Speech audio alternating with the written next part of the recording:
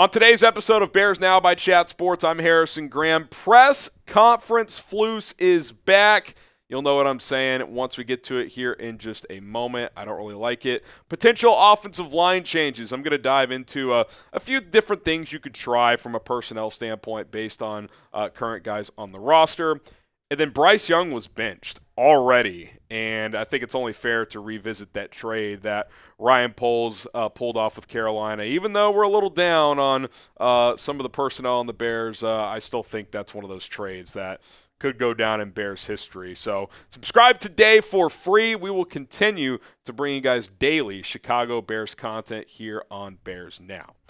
All right, let's get into this show. Coach Speak Flus. I thought Matt Eberflus had a really good offseason, and, you know, everybody makes it about the hair and the beard, and it is a clean look, and it's kind of a metaphor for him getting more comfortable with the media, opening up more.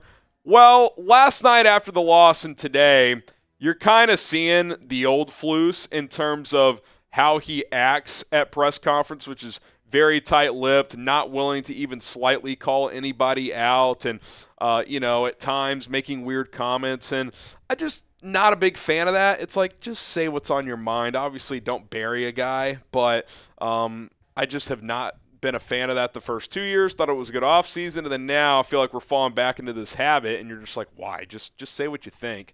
Number one, I mean, this one was ridiculous. He was asked about the two challenges the Bears made last night, both unsuccessful. First one had no chance. Second one had very little chance. I defended it a little bit just because it would have been a game-changing play. But when you lose the first one, you probably can't throw that second one because you're going to be out of challenges. He defended the challenge process. He says, we have a great system in place. Really? Because the first one was a little corner route right in front of Flus on the sideline where it was obvious to anyone watching live with the naked eye that the receiver got 2 feet in, yet they still challenged it. Now, obviously, they have someone upstairs feeding them information, but if you listen to Flus last night, sometimes on a critical down, if they don't have enough time, you kind of have to make a judgment call and just guess. That's a pretty shitty one to guess on because it was pretty obvious that that was a first down. And again, the second one, I'm not completely defending it, but I understand it a little more. Your offense is struggling. If you get that pick there, you're in plus 25 territory. I get it to an extent, especially if you have both challenges remaining. But let's be real. Neither had a chance. And then you go up there on the podium. Yeah, we have a great process in place. I love our team. I love the communication with it. Really? Because that first challenge is one of the worst challenges I've ever seen. I mean, they didn't even they almost didn't even review it. It was like challenge, and then like we're snapping the ball 30 seconds later because it's so obvious. I don't even think the officials had to go to the monitor. They just flashed it in the stadium in NRG and were like, oh yeah, foot down, toe drag, could have dragged it 3 times, first down Texans. I mean, what are you doing? And then to defend that, how about this, Flus? Yeah, bad challenge by me on the first one. We got to clean up when to use those challenges. No problem. Like, every coach has bad challenges, but to defend the process, I don't see how you can defend the process when the challenge has virtually no chance to work. So that was number one. Number two, and this was a comment that he made today, he was asked about his thoughts on the offensive line issues and the troubles there. And just kind of a weird comment here. As we pull it up on screen, he said, I want to get this right here. He said, quote, when you're able to run the ball, you don't get those types of pressures. Well, yes, but guess what? You couldn't run the ball. So you can't have your whole scheme be, well, we have to run the ball, otherwise we're going to give up pressure. Like, obviously it's tougher if you can't run the football, but that tells me you have a plan A and no plan B. That's not an option in the NFL. Like, throughout the week when you're game planning, hey, we want to be balanced, we want to run the football. But if we can't, here are some concepts we want to go to help Caleb out, to help the offensive line out. It seemed like they wanted to run the football, and since they couldn't, they just were screwed. That's kind of what you're telling me there. Like, it's pretty clear through 2 weeks running the football might be an issue, so you better find some shit that works. Early on, give some credit. You found some success with the quick game, but clearly at halftime, D'Amico got on the whiteboard, got in there and said, hey, sit on the underneath stuff, and we're going to pressure Caleb. We're going to blitz him a lot because they can't hold up with 4. If we bring a 5th guy, multiple guys are going to come unblocked, and the 36 individual pressures suggest that, and they're not going to have a solution. And that's exactly what happened. Waldron kept trying to go lateral, kept trying shotgun runs, and you got killed. So you've got to have different avenues, different things to go to when your plan A isn't working. That's pretty alarming to me, and just a weird answer from Matt Eberflus. Do you believe in Matt Eberflus as a head coach? Type B for believe, type D for don't. This will be the pinned comment on today's episode, so scroll down to the comment section and reply with a B or a D. All right, let's talk offensive line here in just a moment. Some potential changes, things to explore doing. If I was Matt Eberflus, Shane Waldron, Chris Morgan, it's got to be collaborative. It can't just be one person.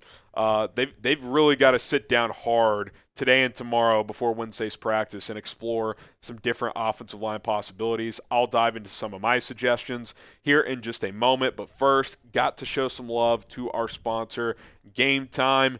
If you're looking to get out of the house this fall, go to a football game, check out the Bulls once basketball season starts, the Blackhawks, or any other sporting event, concert, or comedy show, Game Time, the ticketing sponsor of this show, is the place to go.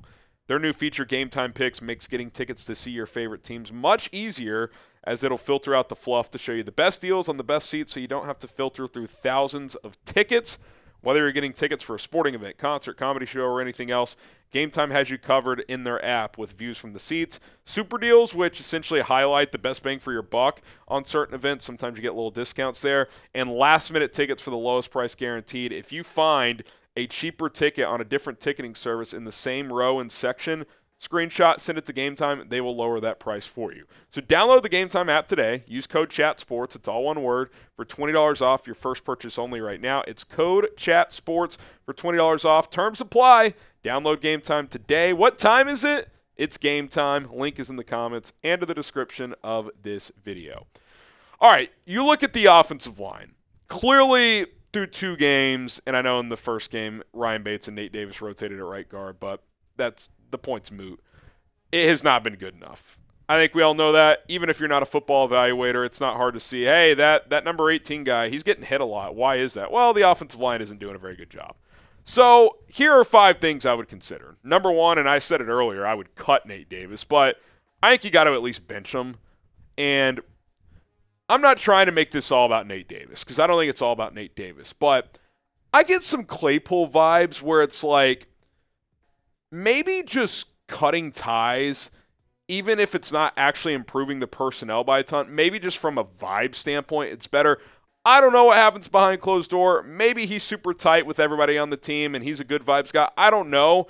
It just felt off from the beginning, and I get the family tragedy, and that's hard, and maybe his head's not in football, and I would certainly understand if that was the case. But if it is, football's a sport. You can't be halfway in. It's too violent, it's too physical, it's too mentally draining. You're either in or you're out. It doesn't seem like he's all the way in, so I would bench Nate Davis. And then I would try Matt Pryor, whether it's at right or left guard. I'll get to that reasoning in a second, but I thought Matt Pryor in the preseason, again, preseason, it only means so much, I understand, but I thought he at least held his own. He's a 7-year vet. He's stuck around the NFL for a reason. He can play tackle, he can play guard. Am I expecting crazy high-level play from Matt Pryor? No. But part of Nate Davis's issues have been just technical things and effort at times. I would expect Matt Pryor to give me 100% effort, and that's the bare minimum, so that is something I would consider. How about moving Tevin Jenkins to right guard? I think this can have a multiple effect. One, I've always felt like he was more comfortable at right guard. He's been a good left guard, albeit Week 18 last year, first 2 games this year haven't been great for him. I'm not sure what's going on.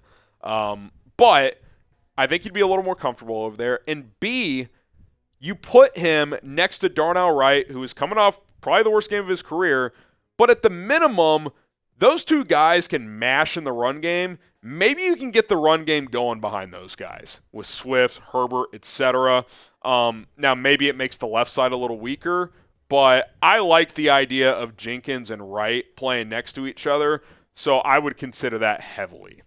Number 4, how about Karan Amagaji? Again, I'm not in the building. I don't know where he's at with his conditioning and just his NFL, physical status of missing 10 months and just getting ramped up in the last month and a half.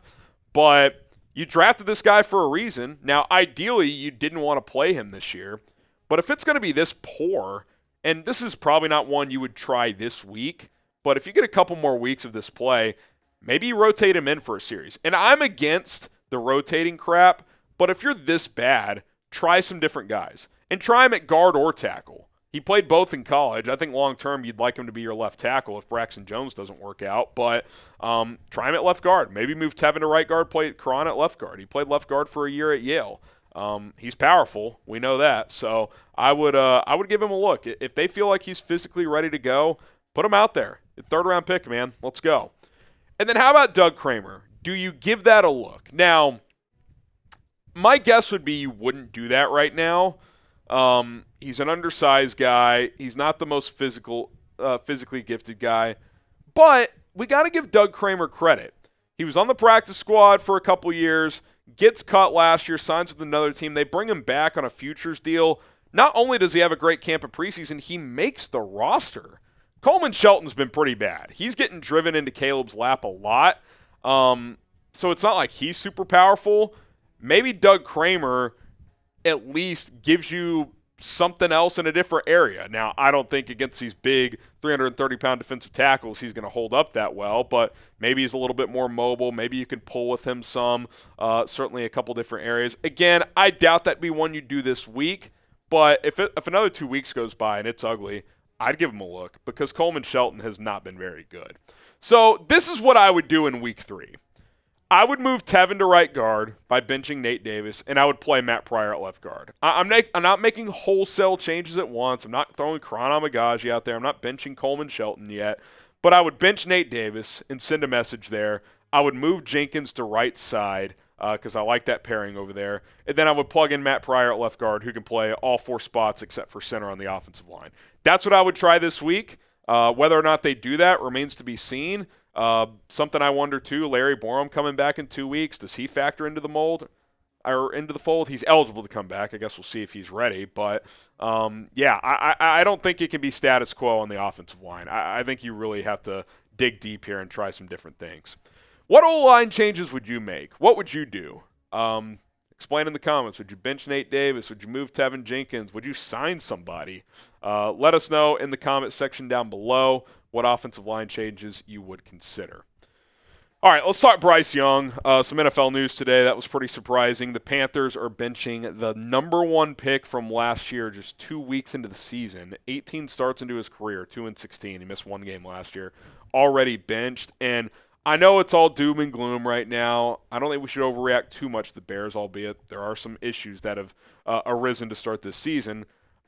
This trade, amidst all the frustration right now, is huge advantage Bears. Now, I know it's awkward with Darnell Wright coming off a bad game, Tyreek Stevenson, but I think we feel like at least both those players are solid, right? Like Tyreek Stevenson we know can play. He's going to get beat some, but he can create takeaways.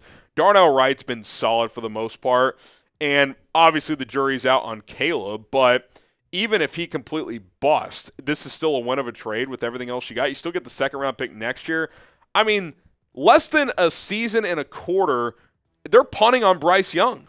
I mean, they've got to be in shambles in that building. Like, that is a disaster for Carolina. So, it's one of the worst trades for a team in history. Jury's out if it's one of the best trades ever for the Bears. Obviously, it's got to lead to a high level of success for years to come. That hasn't happened yet, but that's definitely a win for the Bears. There's no doubt about it. And Bryce Young, I don't know where his career goes from here. I think he's on a different roster next year fighting for a backup job, if I had to guess.